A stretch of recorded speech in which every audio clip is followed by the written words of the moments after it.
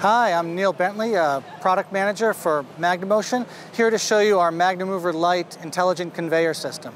What you see here are a series of straight and curved motors that we can use to create merges or diverges to direct product flow to different product stations or inspection stations. On top of the motors are guide rails. On top of the guide rails are independent moving carts.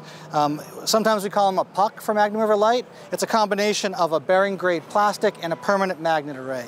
Within the motor are sensors that can detect the position of the magnets, and with the motors being able to energize the coils on and off, we can create an intelligent conveyor system.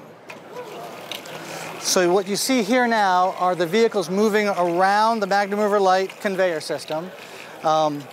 And each one is independently controlled, and it creates an intelligent conveyor system. What do I mean by intelligent? If I have a puck that has an obstruction, the other pucks know that something's blocking it, and they'll kind of politely wait their turn before moving again. So if you're carrying a gentle product, MagneMover Lite is a great option for that.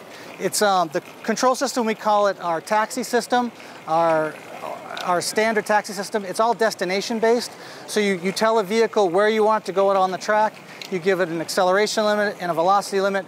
We handle the routing. We tell you when it's arrived. So it's a very user-friendly, easy system to program in this asynchronous kind of taxi service mode.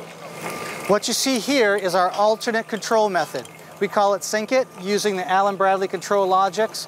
We have slaved two vehicles to an external axis, in this case, a Fanuc LR Mate robot, and what you're witnessing is a pick-and-place operation on the fly. So this is our synchronous control method.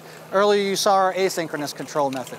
To learn more about MagneMover Lite and our other independent moving cart products, please visit us at rockwellautomation.com.